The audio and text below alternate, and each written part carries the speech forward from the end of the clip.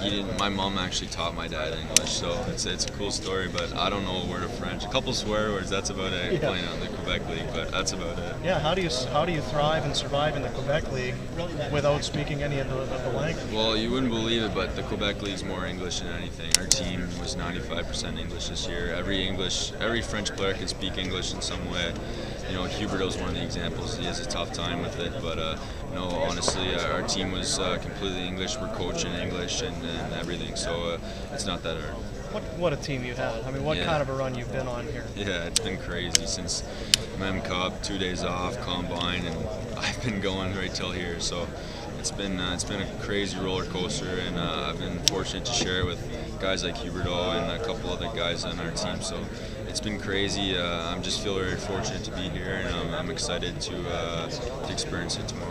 As far as this year with your team, when did you know? When did you have a real feeling that this team was special and you could maybe do what you did? After last year, I knew we were losing a lot of tough players, Hoffman and Peterson and Cousineau, guys like that.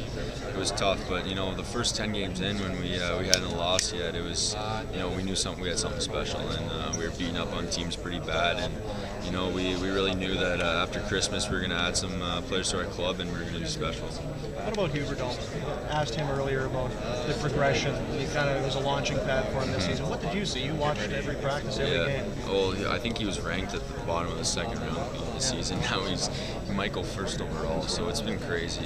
He's worked so hard, and you know, Hubie and me we've grown really tight this year just with all the things that have happened. So I can't say enough good things about him. He deserves everything he gets. He works so hard in practice. He never takes a day off, so he really deserves everything he's getting.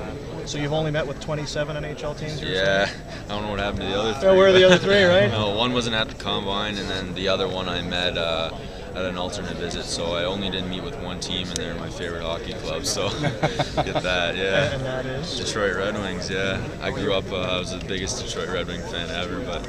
Well, I think they know what they're doing. They probably know. Yeah, they didn't get to meet with me, but that's all right. We'll see. Do you have any kind of is it possible to get a gut feeling from the meetings, or? You know, some meetings you feel really good coming out of, and some not so much. It's been pretty good, positive on my part. You know, I don't know what's going to happen tomorrow. I went to the draft last year with my agency, and you know, I saw Cam Fowler and Brandon Glenn slide 10 spots. So you never know what's going to happen. I'm just looking forward to the day tomorrow. Nathan, after the Combine, did you go to Buffalo? Yes, I did go to Buffalo. Can I ask you about it? Yeah, sure.